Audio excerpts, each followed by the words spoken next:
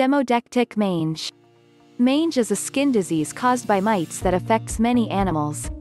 In dogs, it is caused by one of three microscopic mites: Cheyletiella, Demodex, or Sarcoptes. Each one causes a different type of mange, with each presenting with similar yet varying degrees of symptoms. Because mange treatments vary by type and severity, it is essential to take your dog to a veterinarian if you suspect that he has mange.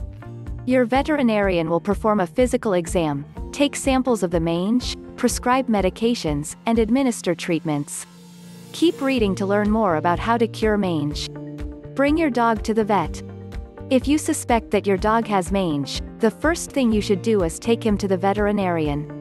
Treatments vary for the different types of mange, and some medications can be toxic, so it is best to obtain an accurate diagnosis from a veterinarian who can advise you on the right course of treatment.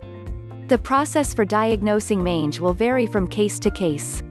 In some instances, the vet will be able to take a skin scraping from the affected area and analyze it under the microscope to look for mites or eggs. In situations where the mites are buried within the dog's skin, such as in Demodectic pododermatitis, the vet may have to perform a deep biopsy to confirm the presence of mange. The vet will also perform a physical exam and take your pet's general health and history into account when making a diagnosis. Look for symptoms of Demodectic mange. Demodectic mange is characterized by thinning patches of hair that can scab over. They can be localized in one area or spread throughout the body. Demodectic mange is not contagious and cannot be transferred to humans. Demodectic mange, also known as Demodex or red mange, is caused by mites that are transferred from mother to puppy during the first few days of life. These mites are present in all dogs and usually won't cause any problems. Mange occurs when mite populations proliferate in dogs with underdeveloped immune systems, like puppies under the age of 18 months, older dogs, and dogs with compromised immune systems. When the mites are concentrated in one or two isolated patches on the skin, this is known as localized demodectic mange, which presents as bald scaly patches, usually on the dog's face. Localized demodectic mange is most common in puppies and will usually clear up on its own with no need for treatment. When the mange is present in large patches or all over the dog's body, this is known as generalized demodectic mange. This type of mange produces bald, scaly patches of skin, which can be very itchy. When the dog scratches, sores can form which are susceptible to unpleasant-smelling bacterial infections. Generalized demodectic mange is most common in dogs with compromised immune systems and will require treatment. The most resistant form of demodectic mange is known as Demodectic pododermatitis, which occurs only in the feet and is accompanied by bacterial infection. This type of mange is difficult to diagnose and treat. Look for symptoms of sarcoptic mange. Sarcoptic mange symptoms are similar to those of a flea infestation, and involve excessive biting and scratching at the skin, thinning of the hair and hair loss, and open sores. Sarcoptic mange, also known as canine scabies, is caused by microscopic mites that are easily transferred from host to host, including humans, where it causes a red bumpy rash, similar to mosquito bites. In dogs, symptoms of sarcoptic mange usually develop about 1 week following exposure. The dog may become restless and start scratching frantically, before scaly, bald patches start appearing on its face, elbows, ears, and legs. If the mange is not treated immediately, it may spread all over the dog's body and become more resistant to treatment. Look for symptoms of Cheyletiella mange. Cheyletiella mange is caused by large, white mites which live on the surface of the skin and is characterized by a red bumpy rash and scaly, flaky skin in the hair along the dog's neck and spine. This type of mange is also known as walking dandruff. The mites themselves that look like flakes of dandruff, so the walking dandruff is the mites moving around. Cheyletiella mange is highly contagious to other dogs, especially puppies, and can cause intense itching, although sometimes itching is completely absent. It is usually passed from puppy to puppy as a result of mite infestations in straw and animal bedding in pet shops and kennels. Cheyletiella mange can also be passed on to humans, causing an itchy, bumpy red rash on the arms, trunk, and buttocks. However, the symptoms should disappear once the puppy has been treated, as the mites can't survive without a host for more than 10 days. However, as the use of straw in animal bedding is becoming less common and the use of flea control preparations had risen, instances of Cheyletiella mange are becoming less and less frequent. Isolate your dog to prevent the mange from spreading to other pets.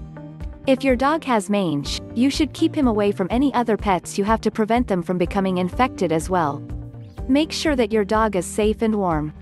Do not isolate your dog by tying him outside or keeping him in an unheated space in the winter. Select a room in your house to keep him while you are treating him for mange. Provide food, water, bedding, and toys for your dog while he is in isolation. Make sure that you spend time with him, take him for walks, and play with him so that he is not frightened by the isolation. In rare cases, humans may become infected with the mites that cause mange in dogs. Protect yourself by wearing gloves when you administer treatments to your dog. You don't need to isolate your dog if it has Demodex, as this is not highly infectious. Administer medications and other treatments as instructed by your veterinarian. Your dog's treatment will depend on the type of mange he has, and this can only be determined with certainty by a licensed veterinarian. Some dogs will need special baths, prescription medications, or even injections to treat their mange.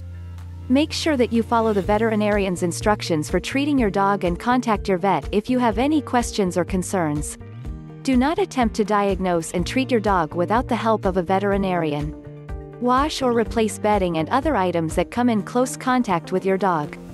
In order to prevent mites from hiding out on your dog's bedding or collar, you should remove these items and replace them. Change and wash your dog's bedding daily to keep it free from mites. Use hot water, soap, and bleach to thoroughly cleanse your dog's bedding. Help your dog to manage psychological stress during mange treatment.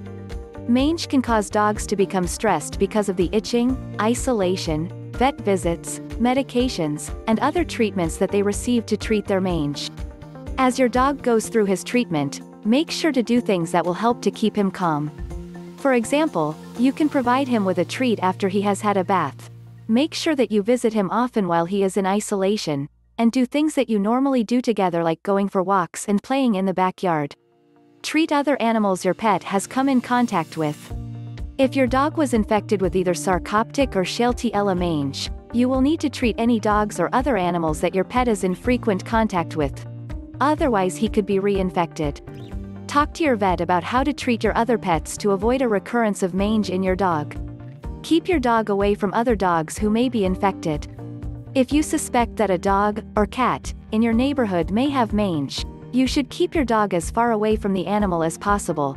Talk to the animal's owner to let them know that you think their pet has mange, or call animal control if the animal is a stray. Take your dog to the vet for regular checkups. Following treatment, you should bring your dog back to the vet for periodic checkups. The veterinarian can analyze skin scrapings to confirm that the mites have not returned. Do not attempt to treat a recurrence of mange without consulting your veterinarian first, because some treatments can be toxic if used more than once in too short of a time period. Thanks for listening. We are very happy to have you in our community. If you want to help us continue creating valuable content, we encourage you to subscribe to the channel. Have a wonderful day.